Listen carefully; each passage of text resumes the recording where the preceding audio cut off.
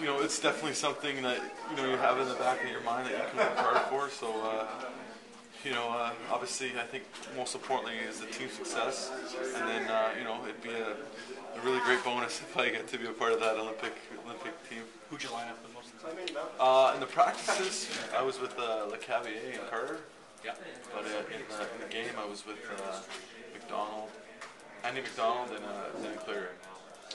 Did you even give it thought before you got the call that you might be playing on this team in your hometown?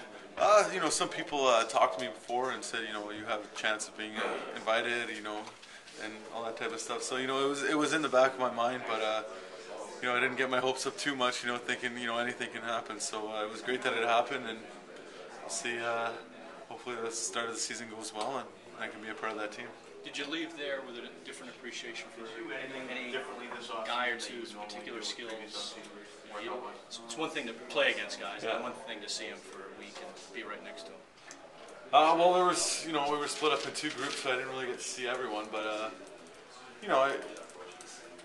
I think it was exactly what I expected. All the guys were as good as I, expected. So it was a great experience to see how they all work in practice and how they all use their skills and all that type of stuff.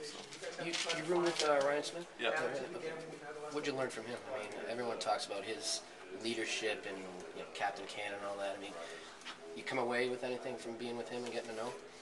I asked him if you picked his brain a bit and all that type of stuff. So, just about how it is, when you're a part of the Olympic team and the different experiences that he had in 06 compared to 02. Obviously, being successful in 02 and winning the gold medal to a 6th place finish in Torino. So, he was talking about how it could be, the best 2 weeks of your hockey, one of the best 2 weeks of your hockey career. It could be one of the worst two weeks of your hockey career. So, it's a fast tournament. There's no time for excuses. There's no time for adjustments and waiting to perform. It's something that you have to do right off the bat. And he says, it's kind of the same.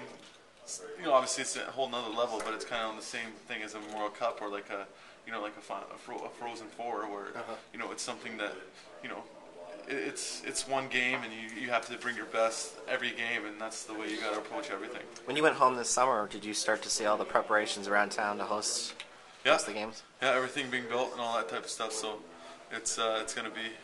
I think it's going to be a great event. As a resident, it must excite you. As someone who grew up there, it's gotta. Yeah, it's great. I mean, they got their SkyTrain system. They expanded it and all that type of stuff. And the Olympic Oval was done for the speed skating, and I went there and checked that out. It was a real nice facility, and I know there's a lot of. Well, they already have pretty much all the skiing stuff up in Whistler, but other than that, they were just building all the Olympic villages and all that type of stuff. It looks like it's going to turn out great. You're no stranger to the hometown pressure. I mean, the year you guys won the Memorial Cup, Vancouver was the host city. So, I mean, this is something that you've kind of experienced before, haven't you?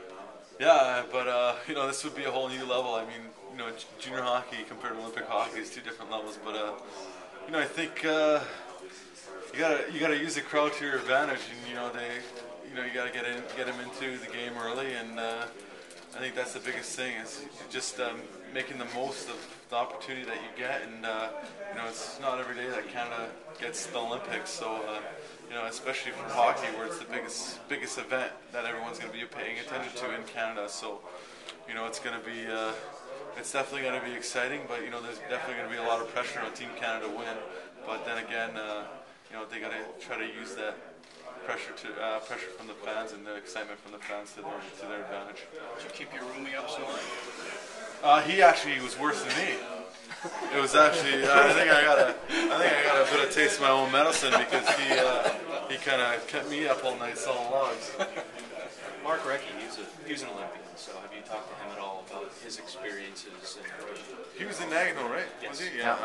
Actually, no, I haven't talked to him yet about it, but I'll ask him a few questions when I find out if I'm on it or not. Yeah. There's no